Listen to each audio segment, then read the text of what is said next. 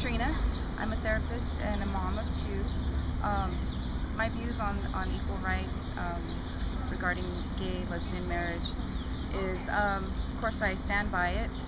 With the work that I do, I have to have that non-judgmental perspective, which I really honor and value. It really just interests me that the culture is changing. You know, you have movies, you have songs where there's the worst profanity, there's graphic, violent images on TV.